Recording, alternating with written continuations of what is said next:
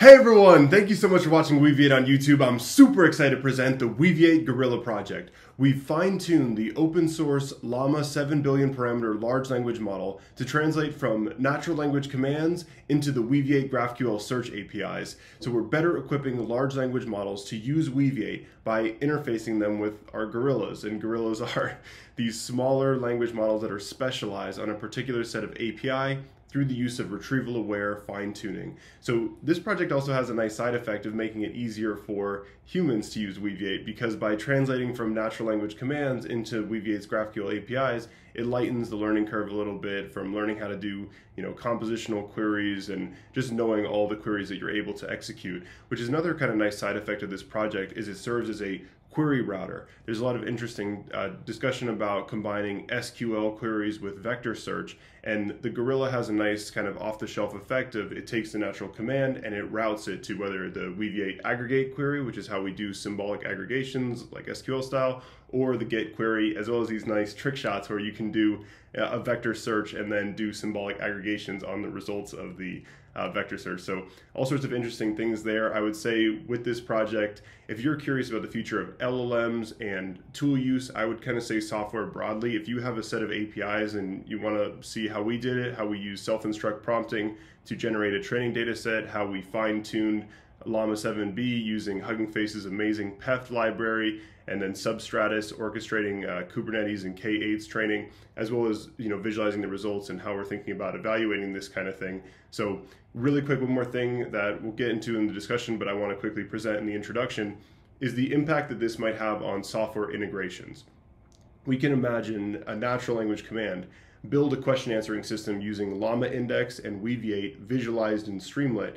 And similarly to how Code Interpreter on OpenAI is able to just you give it a file and say make me a graph of this, we're getting pretty close to LLMs that write code and use specific libraries like Weaviate and all these kind of things. So I think this is such an exciting project. I had so much fun working on this. Let's dive into it. This video will explain the Weaviate Gorilla project. Continuing on the introduction with a bit more of a visual flair, the high-level idea is LLM tool use, connecting large language models with external tools that allow them to supercharge their capabilities and be more productive generally. So for example, if we want to answer the question, what's the weather like in Boston right now, there's no way that we can rely on language modeling the internet or even reinforcement learning from human feedback to answer a question like this. The emerging solution to questions like this is to connect large language models with third-party APIs. So we have our large language model and then we have some kind of weather API. In order for the large language model to talk to the weather API, it needs to format its request in the API compatible way. So this API may have input arguments like city, where it expects a string like Boston, Massachusetts. Maybe it expects a zip code, and so you would have the zip code, and it needs to learn to format the request in this particular syntax. So if it expects the string Boston, Massachusetts, for example, and instead the large language model says 02210, the API may be unable to respond, as well as processing, say, the date argument. So APIs have a particular kind of syntax that they expect, and we need to get our large language models to follow this syntax. The API example may be, the weather example might be a little simple, but you can imagine with Weaviate we have more complex APIs than that. So the general idea is connecting large language models to all these external tools to supercharge it, keep its knowledge up to date, as well as to let it execute computation. So we connect LLMs to calculators or code executors, search engines or databases, as well as things like weather APIs or say your personal calendar, as LLMs are becoming our co-pilots and assistants in our lives. So let's dive into Weaviate as a tool for large language models. In this project, we already assume that we have a Weaviate instance running with a data schema and data loaded into it, and we're learning how to format API requests, search requests to this running database. Later in the discussion, we'll discuss the more open-ended idea of letting large language models create new classes, populate new data, and all those exciting directions. So let's say we have some kind of natural language command with a pretty complex Weaviate query. What is the average complexity level of yoga poses that are similar to warrior pose with a maximum distance of 0.15? We translate this into the Weaviate query where we use aggregate, our yoga pose class, we use vector search, and then we use a symbolic aggregation to get the average complexity of the results from our vector search. So this is a bit of a confusing query that I don't think a lot of new Weaviate users know you can do this. as well as other things like this. So the general idea is to let you translate from natural commands into these queries. So we needed to generate a training data set that takes in these natural commands, the API reference for this composition of aggregate vector search, and then calculating the mean of the results of a particular property in the Weaviate class we returned, as well as the custom schema for yoga pose, which has properties such as this complexity level, as well as some vectorized property that's letting us vector search warrior pose. So as is maybe already evident, making it easier for large language models to use tools also makes it easier for humans to use them. So this is a proposal for the Auto API, where we take a natural language query like show me the full name and email of contacts that contain John and their full name, and then under the hood, the Weaviate GraphQL Gorilla will translate this into the proper GraphQL query using your schema as well as the API reference, and then execute the query, also giving you the option to visualize the generated query using the following syntax. So we'll talk about the Auto API proposal a bit later in the video. In addition, I think this video will be interesting to anyone out there who's wondering, how do I fine-tune an LLM for my API? So whether you have a set of APIs and you want to also facilitate this natural language command to using your software, I think you'll be interested in this project. So let's dive into the overview of everything we did to create this model. Here's everything we did to train the Weaviate GraphQL Gorilla in a 2-minute overview. We begin with 4 data sets. We have a knowledge base where we have synthetic database schemas. We give GPT-4 a prompt on what a Weaviate database schema looks like, as well as asking it to write at least 2 text properties, at least 1 integer or number property, as well as at least 1 Boolean property, and at least 1 cross-reference from this class to another class. We create 50 such toy schemas, from cars to instruments to all sorts of things. So then we have our knowledge base of API references. This contains all of the APIs in Weaviate: hybrid search, where, autocut, re-ranking, 46 such APIs, some of which are atomic, for example, BM25 only describing BM25, as well as some compositional API references like how to use BM25 in tandem with the where filter.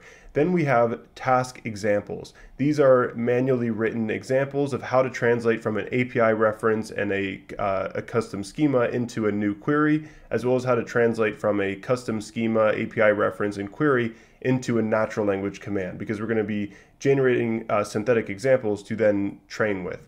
So the first thing we do is we take the knowledge base of synthetic database schemas and API references, as well as the example of how to do this task, and we create new queries by looping through all of the database schemas and all of the APIs.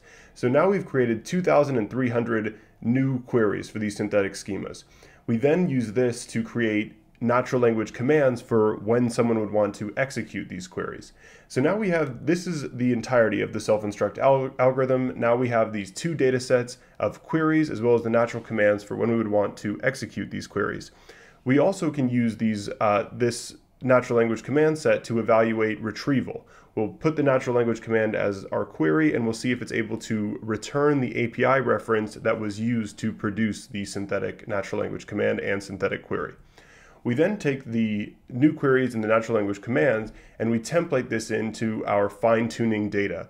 So in the fine-tuning data, the input will be the synthetic database schema, the retrieved API reference, as well as the synthetic natural language command, and will predict the synthetic query. We use this in Substratus orchestrating Kubernetes and K8s training, also using the Hugging Face PEF library to train our Gorilla large language model. We then evaluate our Gorilla large language model by firstly simply asking, does it execute in Weaviate, by looping through the schemas, instantiating them in Weaviate, and then even if you don't have any data in Weaviate, if you execute a query, if you give it a incorrectly formatted query, it will give you an error message. Otherwise, it will just give you an empty list of results. So we can test quickly if the query executed. We also use LLM evaluation, which is where you give an instruction response pair to GPT-4. And you ask it, did this response follow the instruction? You can similarly try to maybe correct the response by using things like reflection prompting, but this is another way to get evaluation metric off the shelf. We can also use the perplexity metric, where we see, we force the language model to generate the ground truth queries. There is a bit of variance in the queries for some of them that might make this difficult, as well as the n-gram match. So we'll talk more about evaluation later in the presentation. Really quickly, before we dive further into the details of self-instruct prompting and how we train these models and evaluated them, here is the proposal for the auto API. So if you have a second, I'd really appreciate it if you could check out this API. Let us know if, firstly, you like the way that this looks, if this is something that would be useful to you, as well as some of the details of particularly how we would package this, if that makes sense. So overall, this is the idea of having an auto API where you could just give a natural language query, and then you could see the generated query, as well as under the hood, auto would translate and then execute the query. So there's all sorts of details in this about how exactly we would serve the Weaviate Gorilla model, how exactly we will do the retrieval aware inference. So if you have a second, please leave a thumbs up if you think this would be interesting. It really helps us prioritize what to work on. So thank you so much for checking this out. So diving further into how we train the Weaviate GraphQL Gorilla, we're going to cover 4 main parts: self-instruct data generation, fine-tuning LlaMA 7b, evaluating the model, and then discussion and next steps for the Gorilla project. So beginning with self-instruct data generation. So we start off by creating synthetic schemas for all sorts of fictional Weaviate use cases. We do this by prompting GPT-4. Here's an example of a Weaviate database schema, and then we give it an example of the JSON for a manually written schema. Then we give it information about Weaviate classes and properties, just describing how classes are the atomic abstraction for some kind of object, and then it has these associated properties. And then some information about properties, like how they can be text. You specify one text property to vectorize the object, as well as int properties, Boolean, and then cross references from classes to other classes, such as book, has author, author being another class. So then we prompted, could you please design 5 more fictional schemas? For each, could you please include at least 2 text properties, at least 1 int or number property, at least 1 Boolean property, and at least 1 cross-reference? For the cross-reference class, can you please create that class as well with at least 1 text property and at least 1 int property? So this lets us then generate synthetic cross-reference classes where, say, we search through books, then we get the author, and then we want to see, let's say the average, let's say you want to do a symbolic query on the author that you've linked this way, and you want to say the average number of books they've written or something like that. So we can do this kind of thing by adding these properties and making sure that each of these synthetic schemas are able to cover an exhaustive set of then synthetic queries. So for this step, I currently did it by just manually looking through the schemas to make sure each one was correct, because an error here would cascade severely into the rest of the data. The result of prompting GPT-4 like this is that we end up with 50 synthetic schemas. So for example, here we have a book class, a description, a book from the library, configuring the HNSW vector index, the model that we want to use, in this case the Hugging Face transformers, to vectorize each book object in our class, as well as the properties. So we have title, the text property, summary, a text property, page count in is available Boolean, and then author, the cross-reference to the author class. So we generate 50 such synthetic use cases of Weaviate across all sorts of different applications of Weaviate, from music to video games to, say, clothing, travel destinations, or even AI models themselves. We generate all sorts of synthetic use cases that we can then use to create these synthetic queries and then have training data for our Gorilla model. So overall, it takes about 2 hours to generate 2,300 queries, and this costs about $12. Using the, in this case, we're using GPT-4 in the GUI to generate the synthetic schemas, and then we plug the synthetic schemas into a prompt template with the API references and an example of how to write a query for a custom schema into the prompt. So I'd say the interesting thing here is that there are 2 knowledge sources, the API reference and the custom schema, as well as a task example. Task examples, few shot examples, kind of got swept under the rug a little bit with the whole RLHF thing, but I would say it is paramount to the success of this project, is using examples of tasks can supercharge this kind of prompting. So I highly recommend, whatever you're doing with large language model prompting, to add examples of the task you're trying to complete. So then this takes 2 hours to loop through the 50 synthetic schemas, the 46 APIs, and generate 2,300 queries, costing about $12 using the OpenAI GPT 3.5 16K API. So here's some future directions for the data creation. So firstly, validating the queries, so we can loop through each of the schemas, load in the JSON, create the Weaviate schema, and then execute the query. But I think you want to have a way of doing this asynchronously, doing this in the background, where you generate the queries on one thread and then you are validating the queries somewhere else, so it doesn't block the program and slow this down. Because 2 hours isn't super fast, and you don't want to be adding that extra layer in there that could, blow it up. So another way to get more data would be to add the previous example again. So you'd say, here's the previous example of a query generated, and also if that did validate, that would be a really great query. And what that would result in is diversity in the kind of queries sent, the kind of filters used if you're prompting it to write a custom where filter, as well as which properties it then accesses from the query. So another interesting thing is thinking about atomic and compositional APIs. So this is quite a deep topic where with Weaviate, for example, you can combine BM25 with where, as well as other features like using underscore additional to get the vector of the object. So thinking about so we have 46 APIs, but it's not exactly, that's not the combinatorics of all the compositional APIs that you could do from the set of the atomic APIs. So we could probably create even more documentation synthetically through generative feedback loops by combining our atomic APIs where appropriate, and then creating more documentation on how you might combine all sorts of APIs, particularly from this perspective of Gorilla.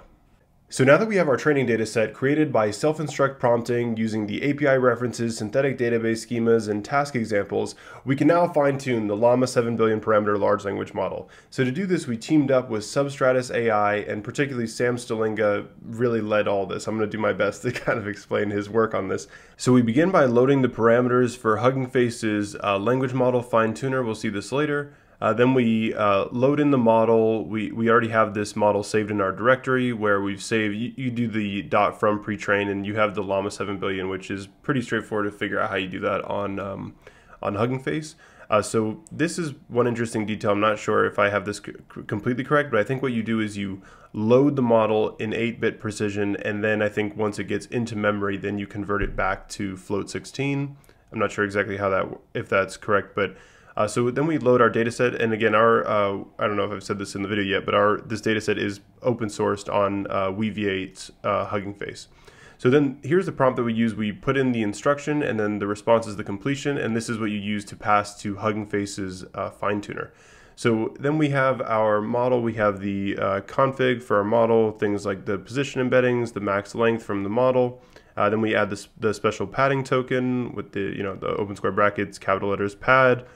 Then we tokenize the data set with the max length and then the padding, truncating sequences that are too long. Okay, so then we have our data set. Now we're going to use this incredible PEFT library. So one of the most interesting things that are happening in deep learning is sparse fine-tuning. When we fine-tune something like LlaMA 7B, we don't need to update 7 billion parameters. Rather, we can update a subset of the parameters. And there are quite a few algorithms for how exactly you update the few parameters. LoRa low rank adaptation is one way where you do a matrix factorization, and you only need to update the eigenvalues of this matrix factorization. So it's a bit tricky, but it is one of the most interesting ways of having this vector that's sparse relative to all the parameters. As you see, we have 6.7 billion parameters in LlaMA, and we only need to train 8 million of the parameters by using this sparse fine-tuning thing with LoRa, which is interfaced with Hugging Face. And I say this a lot on the podcast and stuff. I feel like Hugging Face has created such an incredible library. Also, Mosaic ML. They've made it so much like they've abstracted so much of this, and it works pretty well that I personally don't find myself feeling like I need to invest into unpacking the details of these kind of things. But unless that's your thing, obviously, then dive into it. But anyway, so now that we have our model set up and the training data set, now we use the data collator for language modeling. So right now with Weaviate Gorilla, we're just language modeling by using that. When you give it this prompt template, this prompt template shown here, it will only language model the completion part instead of the instruction as well, which is kind of a nice effect of this. And it'll also do things like, back in the day with Hugging Face language modeling, you would just basically concatenate all the text you had into one gigantic text file, and it would just randomly sample from that. But this is it has more stuff now on separating each input-output example from each other. So then once we train the model, you can see our loss curves that we'll visualize in a second. Okay, so as shown in the notebook, now I grabbed that, the training loss and steps, dropped that into a text file and gave it to OpenAI's code interpreter, which I feel like is a neighbor to our Gorilla project here, and asked it to visualize this data. So we see this learning curve. You always have some variance in learning curves, but generally we see this decreasing loss. And this is quite lazy. We only have the training loss for now. It would be good to show that overfitting curve where you also have the test loss and you see if the test loss is decreasing with the training loss. But for now, we just wanted to, get running with having fit a model. But we do, when we're showing you some results at the end of the presentation as well as the blog post, those are from held out schemas and API references. And we have done some train test splitting, but we've just manually inspected it instead of having it in our quantitative evaluation loop. So with concluding, here are some ideas I have about fine-tuning these kind of models. So firstly, in a new podcast that we're going to be releasing on Wednesday, Farshad Farabakhshian describes this idea of skill versus knowledge and giving the example of a lawyer for how to think about, for one class of thinking about fine-tuning. In this way of thinking, you are a lawyer and you have the skill of how to parse these legal documents. Like me personally, if I had all these legal documents and I was your lawyer, you would be in trouble. But a lawyer who's been to law school has fine-tuned in a way to have the skill of reading the knowledge. So you have the retrieval augmented generation to provide the knowledge as well as learning the skill for how to parse the knowledge. And I think that's one really strong way of thinking about fine-tuning.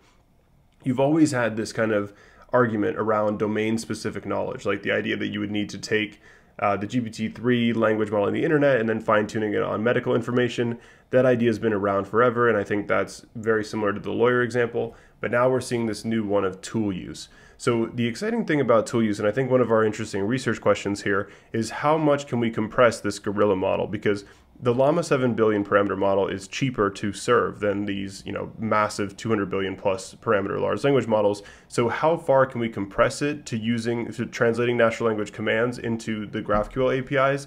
And this would make the whole thing cheaper, more economical, and let it do several generations, like unlocking all this kind of like tree of thoughts, planning, all that kind of stuff. Okay, so now let's dive into some results of our Weaviate GraphQL Gorilla. So taken from the natural language command, and again, we have a few training runs. There are a few models. If you go to Hugging Face and you look at the models on Substratus AI, these are models that have done the train test split, and we're looking at novel API references as well as schemas. So what this means is that in this case, we have a contact, like this is like the contact schema, and we're generating a new query. So in this case, just a single where filter. This is the new query that's being shown. But in this case, it still has probably seen the where filter in the training data set, but in some kind of compositional API. Or I think actually there are two API references, one for the like operator particularly, so that could be the case as well. But anyway, so it takes the query, show me the full name and email of contacts that contain John and their full name, and it formats the Weaviate query using the proper get syntax. So there are a couple of things to this. So firstly, it knows the names of all the arguments. Where is how you do the filter, path, full name being the property, the like operator, and then it correctly does John asterisk for how you would do the full name, John and their full name. And then it's accessing these properties. It's correctly closing the square brackets, the curly brackets, and all these kinds of details for how you send an API request that will execute on the database. Here's another example of a more complex query. So get me instruments with a hybrid search of piano, cutting results off with the first steep drop in the hybrid search score, and show the name description year introduced and whether it is a string instrument and the name and genre of the players. So now we're doing the composition of hybrid with autocut. So what autocut does, as mentioned in the natural language description, it stops showing search results once they're no longer good according to the slope in vector distance. So we see how it's able to combine hybrid with autocut as well as do this cross-reference for the players of the instrument. So, played by, name, genre. So this, I think, is a great example of how it's combining all sorts of things about Weaviate's GraphQL interface to write these kind of queries from a natural description. Okay, so now let's dive into one of my favorite side effects of the Gorilla and this training data set is Gorilla as an off-the-shelf SQL versus vector search query router. So for example, when we ask it the natural language command, show me the number of courses, the Gorilla is able to translate it to aggregate course meta count instead of just doing some kind of vector search query. So it's able to differentiate between aggregate and get and let you plug in these two different kinds of categories. Now, here is something that I really like, is combining vector search with aggregate queries. What is the average complexity level of yoga poses that are similar to warrior pose with a maximum distance of 0.15? What this lets you do is search for the nearest neighbors to warrior pose in the vector space and then do a symbolic aggregation on the data points in that vector space. So I presented this at ODSC London in 2022. I love using this for, say, Twitter analytics. It's just something that I use in my life, where you have all these tweets and you want to know things like, what is the average link clicks? Do people like these kind of tweets? And rather than having to categorize your tweets, you can just give it a natural language query like tweets about new papers, or maybe tweets about new LLM papers, and it can filter it, and then you can do these symbolic queries. So I love seeing that Gorilla is able to do this kind of thing from a natural command. I'm so excited about this SQL vector query router provided from natural language commands. Okay, so although you've seen some good examples, what do bad examples look like? Now, this is a query from Gorilla that will not execute because it's missing a comma between BM25 and where. So it's the little details like this, maybe hallucinating an operator or giving an incorrect, say giving a string for value number or a property that doesn't exist. These are the kind of hallucinations that would cause this to fail. So let's step a little more into how we plan to graduate our evaluation of these models. So firstly, there's sort of the does it execute thing that this query would fail, but you still could have cases where the query executes, but it doesn't follow the instructions. So one interesting strategy for doing this, obviously there would be a lot of human annotation that went into projects like this in the past, but we could maybe use the higher capacity GPT-4 model and prompt it with, does the response follow the instructions? Another interesting idea is reflection prompting, where you use that kind of reflection to maybe correct the response. So did it follow the instructions? No. How would you fix it? And that might be another way to fix the queries then and get them back into the training data or something like that, or have some kind of sampling mechanism like that. A couple other more quantitative metrics we can do: ground truth perplexity. That's one of the most common metrics you see, and I think that works pretty well, where you force the language model to output the ground truth synthetic query. And there's also an n-gram match, where this is an interesting idea where, for example, if we're doing this kind of BM25 where thing, we would see how many of the keywords it matches with get, job listing, BM25 query. So we could do something like this also to see how well it followed the particular API reference. So here are some of the research questions we have about our Weaviate GraphQL Gorilla, as well as the future of this project. So firstly, the most important practical question: does Weaviate GraphQL Gorilla generalize to new schemas? As we plug this model into the Auto API, trained on our data set of fictional schemas, is it going to generalize to your schema? To measure this, we're train test splitting our synthetic schemas into train tests, but they're into 40 training, 10 testing. But there are other kind of ideas we can do, like controlling the variance of how many text properties, whether there's an in property, things like this, to add more coverage to our data set. To hopefully you can put it in the training data and it corrects it that way, but also at least we have some kind of metric, some kind of ability to see where it's failing. The next interesting question, especially with the maintenance of this model, is does Weaviate GraphQL Gorilla generalize to new APIs? Let's say introducing the new Auto API might be a little too meta, but let's say we introduce a re-ranker that takes in symbolic properties to do the re-ranking to something like XGBoost, like some kind of new search API in Weaviate. Do we need to retrain this model, or by using retrieval-aware training, is it going to be able to just be able to read the new API reference and write the new queries? So I think it's quite promising. This is one of the biggest appeals of retrieval-aware training, is by putting the API reference in the input, the model is learning to read the API reference, and that might help with the maintenance and continual learning of this model.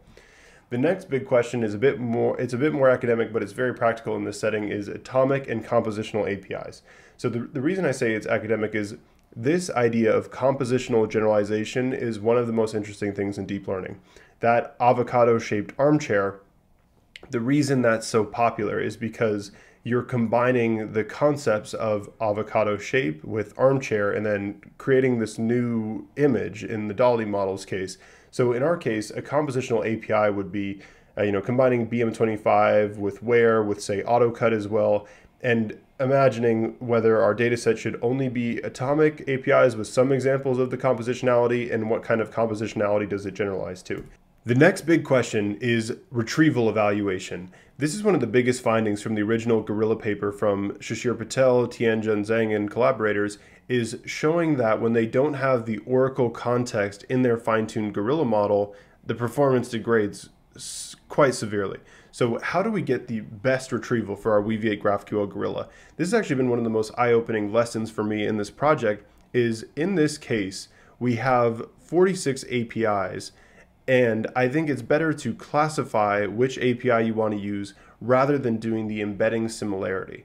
Now, the interesting thing with this is scale, of course. So, when I only have 46 APIs, I can easily manage this, classification data set where I train the classifier to go from the natural language commands to the API. But if I scaled this and we imagine, say, 5,000 APIs, then I imagine retrieval is going to be quite important. But it really shows the value of having these symbolic where filters and how that can help improve relevance in retrieval. So I think this is going to be one of the most interesting questions with building these models further. The next interesting question related to this is the robustness of the Weaviate GraphQL Gorilla to noisy retrieval. So, say we try to correct our retrieval by retrieving 3 results rather than just 1, is Gorilla still going to be able to parse that out and use the correct reference from the 3 search results? As we saw from the Lost in the Middle paper, it doesn't look like this is going to be super easy to just correct retrieval errors by retrieving more results. The next big question is the robustness of the Weaviate GraphQL Gorilla to paraphrases of the natural language commands to then trigger the generation of the GraphQL. So, for example, our GPT 3.5, that is being prompted to generate the natural language commands, it might have a particular kind of style in tone, like get me the, show me the, and then it follows this particular thing of maybe it has the search parameters first, followed by the properties it wants to see. How robust is this going to be to super casual natural language commands for retrieving from your database, or increasingly formal requests? So we can similarly use Self-Instruct and GPT-4 and so on, these large language, like the largest large language models, 7 billion is also quite large, but to have paraphrases of the natural language commands, see what happens by either adding that to our training data set or adding that to our testing evaluation. So following the presentation of these research questions, here's a discussion of how I see this space of Weaviate and Gorilla, generally the Gorilla idea of fine-tuning LLMs to use particular tools. So the first thing I'm keeping an eye on is the development of the Gorilla open source repository, Gorilla, an API store for LLMs. So I've done a paper summary video diving into the original exploration of Gorilla that explores this really interesting thing of formatting APIs for deep learning models. So in this case, the natural language command would be something that indicates whether you want to use an image segmentation model, say an image generation model, or maybe a sentiment classification text model from the Hugging Face Model Hub, Torch Hub, TensorFlow Hub, and routing this into formatting the correct API request. So Weaviate, firstly, is quite related to this, where if you want to do embedding search, which is a deep learning model thing, you also need this kind of infrastructure of building up a vector index, which makes it a unique kind of model inference problem in this category. So my big question with adding Weaviate to the API zoo in the Gorilla project is how we want to interface the class and the properties. So a common thing you see in like LangChain or LlaMA index is you just call the class like document, and then you have a text key content, and so you just kind of interface those two, and then you just interface the vector search. But I'll be really interested to see what happens as different kinds of APIs are added to this Gorilla thing, and more on this shortly. The next super interesting thing will be extending Weaviate GraphQL Gorilla to Weaviate Python Gorilla, Weaviate JavaScript Gorilla, Weaviate Java Gorilla, Weaviate Go Gorilla. So Weaviate, in addition to this GraphQL API, also has programming language clients. So for example, to do the same kind of where filter in Python, you can do client.query.withWhere and pass it in this Python dictionary. You can also do client.query.raw and pass in the string of the GraphQL query is one way of doing this in Python. But the thing about Python that opens the whole Gorilla project up to probably its more exciting, general scope is allowing it to create classes, to import data, to do things like adding cross-references, or maybe the cloud management stuff like replication, configuring multi-tenancy. all this kind of stuff, because once you open it up to Weaviate Python Gorilla, now it has all the levers it needs to control the Weaviate vector database. Now, here's what I think is the really exciting future of gorillas, and I think seeing maybe the Python Gorilla and kind of the vision of what that could be, how it handles creating the schema, connecting to the client. You know, maybe if you're running Weaviate embedded, it can instantiate all of Weaviate, but importing data as well as the querying, I think this really opens up what we can do with these APIs. And probably the most interesting thing to me, at least, is how this will change software integration. So imagine a natural language command where you say, build a LLaMA index query engine with Weaviate from my Notion workspace titled Biochemistry Chapter 4. Now, it will just take that and do everything you need to create this kind of technology for you, because the gorillas know how to use the APIs to achieve each of these parts.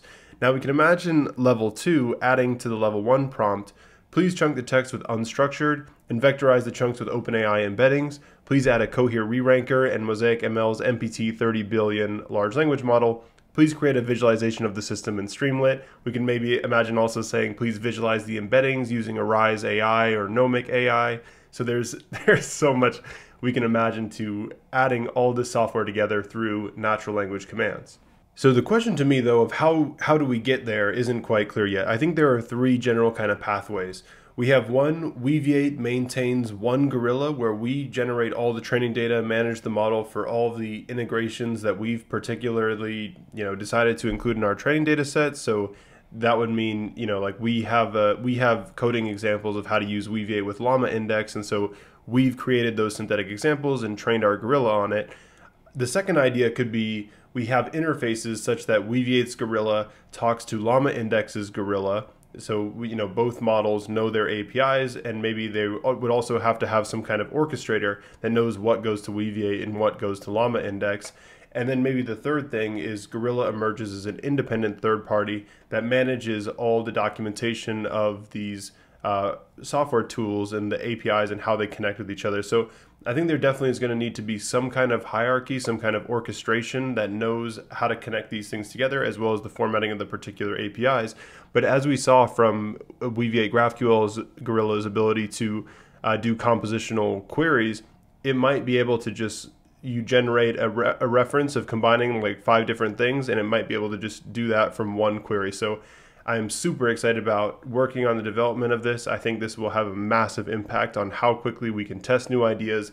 And I really just think it's continuing this theme of LLMs that write code and code interpreter, but using particular libraries. I think that really opens up what this is able to accomplish. So thinking about how Weaviate can control the entire database through maybe the Python clients, creating classes, creating new schemas, adding properties, importing data, that might be a little too future looking. I think the most immediate thing in front of us is interfacing this Weaviate GraphQL Gorilla to Weaviate users as well as LLMs through the auto API. So if you have a second, please check out the GitHub issue. It really means a lot, and let us know what you think about just thumbs up if this would be useful to you, or if you see any holes in the design of it, any ideas on this presentation. So to conclude with some high-level directions for this whole space of LLM tool use, I think we're really seeing the evolution of retrieval augmented generation. From the original conception from Lewis and others, where we have this kind of embedding-based retrieval to take context and decompose the problem of language modeling into retrieve then read, we're now seeing this use of search databases as a whole entire tool. And I think it's really interesting to read this paper on self-driving database management systems. Quoted, "A true self-driving database management system automatically 1. Decides what actions to use to optimize itself, 2. Decides when to deploy those actions, and 3. Learns from those actions, all without any human intervention." So I think this is quite a bold vision where we can imagine, actions to optimize itself, whether it's configuring at the lowest level the HNSW parameters like the EF construction, the number of neighbors, or with product quantization, how big of segments to use, maybe the precision for the centroid IDs, all these kind of hyperparameters for tuning the search database, as well as actions such as creating new classes, creating new properties. In the case of the generative feedback loops, maybe taking your data, transforming it into new data by prompting LLMs, and then saving that data back into your database by using these APIs interfaced with things like the Gorilla algorithm. And I think generally just having these databases that are observing the queries that you're seeing, from, I think the original conception of this was, say, building index structures, like if you're seeing a particular kind of join in an SQL system or a particular kind of filter, you might build up and cache these kind of indexes that you're seeing all the time. But now we're seeing, I think, a more open-ended interpretation of that, where you also could do things like create a new class that has a particular kind of data in it and route queries to that. Or say if you go deep into HNSW, there is some research on how you can improve the speed of filtered vector searches by increasing the connectivity of the graph. But generally, I think by exposing LLMs to these APIs, we're going to see this really interesting evolution of LLMs and these search databases.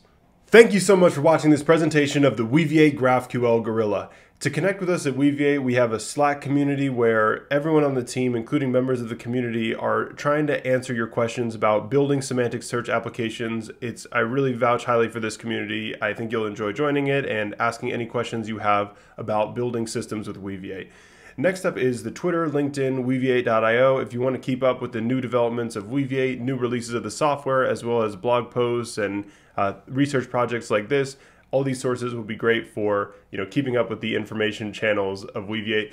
And finally, I highly recommend checking out the new Verba retrieval augmented generation with Weaviate. This is a full stack demo using a React front end as well as the Weaviate back end, and it's a really exciting new demo project from Weaviate. So please check that out, and thank you so much for watching the Weaviate GraphQL Gorilla project.